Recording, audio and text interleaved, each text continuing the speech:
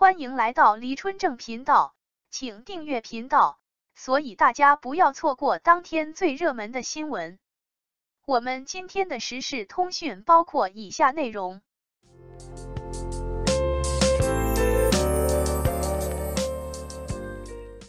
内娱评选九大顶流，王一博被迫评上，没必要。最近的社交平台似乎又缺 KPI 了。这一次新大竟然直接评出了个所谓的九大顶流，试图让这9家粉丝开启争端，盘活平台的日火。只不过何为顶流？单从字面意思上，这顶流也该只有一个吧，否则这9个人齐齐站在顶端，恐怕也是拥挤的。过去平台就爱搞出花样，什么次顶流、呆爆顶流层出不穷。已经有了流量的还勉强说得过去，这竟然还有贷款爆火的，也着实是让人大开眼界。不出任何意外，王一博又一次出现在了这内娱9大顶流之中，享有与其他8个人同等的地位。王一博、ＳяoЧжань、王俊凯、王鹤棣、蔡徐坤、龚俊、杨洋、吴磊、白敬亭如今也是能一起出现并称为9大顶流的存在了，也是让人无奈加无可奈何。王一博可以是顶流，毕竟单从他的数据各方面看都是个顶个的存在，他的作品在每一个领域都是享有名气的，电视剧让他名声鹊起，电影让他未来有无限可能，尤其是2023年作为他的电影元年。在上映了2部作品之后，依旧有电影处于即将上映阶段，热烈的存在将会为王一博后续的电影发展添砖加瓦。王一博的流量是真的很顶，从2019年开始，王一博就一直站在流量巅峰，即便他有一个使劲给他拖后腿的公司乐华娱乐，一个劲儿的从他身上扒资源为公司其他艺人，但王一博总能靠自己的工作实力与人格魅力拿下属于自己的角色，在做演员这件事上，他就没靠过公司，反而因为公司的各种操作而被动虐粉圈更加稳固。王一博可以不是顶流，顶流一词太玄乎，观众原是玄学，流量亦是如此。有些艺人明明是大男主，可就是火炬不火人。即便有的粉丝挽尊表示作品是下沉市场，可艺人的一张签名拍立得想要的粉丝都没有1000人，也着实是让人怀疑句的数据。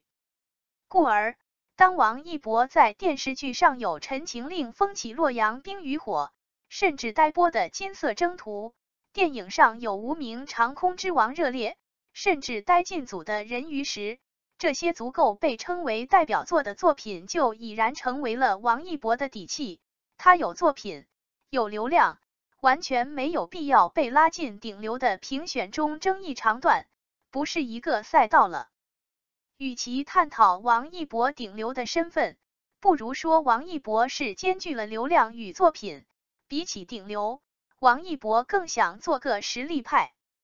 如果想要维持高流量，王一博就应该放弃电影，去到古偶、现偶拍电视剧，应该不断参加综艺，在各个节目中刷脸，应该装扮的五颜六色，保持大浓妆，绝不以素颜示人，应该将舞蹈作为吸粉利器，只要有舞台，就用哽咽的语调讲述自己练舞的不易，心肌炎的痛苦，一天睡4-5个小时的难熬。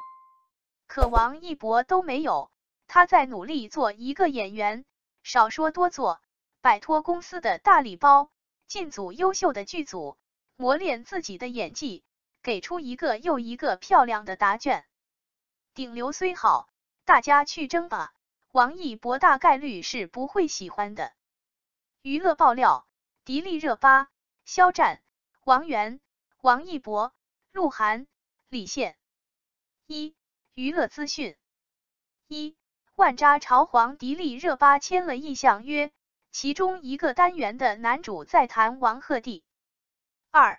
腾讯综艺现在就出发常驻嘉宾，沈腾、范丞丞、贾冰、白举纲、金晨。3. 肖央主演的电影《误杀3》今年年底开机。4. 秋天，包尚恩、黄明昊会主演饶雪漫同名小说电影《沙漏》，将会在7月3号开机。5.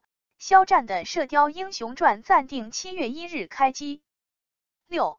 爱奇艺网剧《完美的他》主演罗正、徐艺洋，6月27日南昌开机。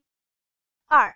娱乐问答，报客，网传宋轶结过婚，是真的吗？有爆料称宋轶有可能已经结过婚，还被拉去政审过，疑似对方身份特殊，所以消息没有流出。这瓜，报客不止一次的说过了，在这里就不重复了。之前网上也有相关的消息，这是蛮早前的瓜了。分手以后，下一任就是白敬亭。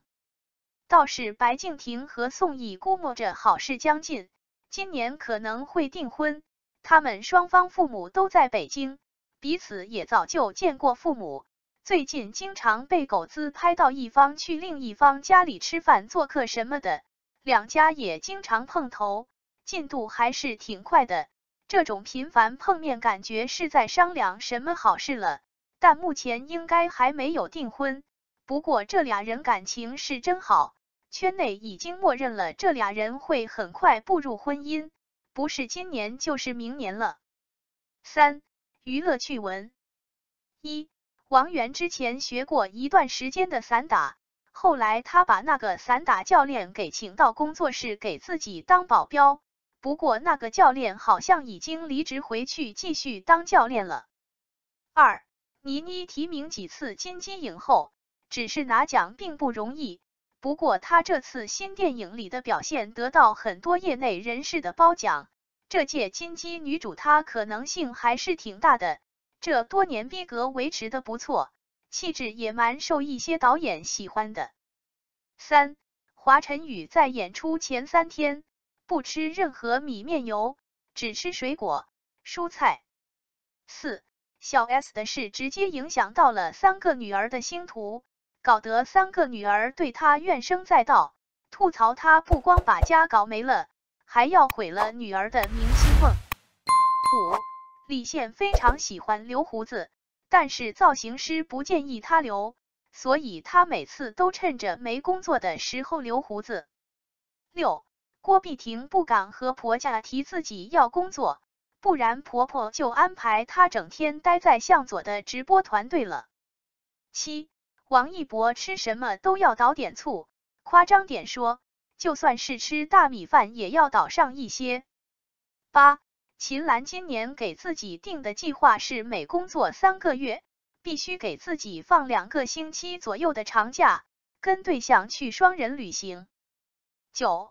鹿晗在某鱼几万块买了件梅西签名的球衣，假的。10. 刘宇宁其实蛮受各大网络平台看重的，所以各平台但凡有什么好项目，都有意把机会留给他。不过刘宇宁也不是看资源就收，他也会根据自身发展的实际情况来挑选资源，整体还是较为理智的。